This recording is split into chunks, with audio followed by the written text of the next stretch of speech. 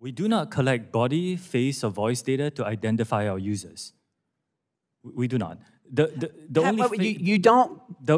only face data that you will get, that we collect, is when you use the filters to have, say, sunglasses on your face. We need to know where your eyes are.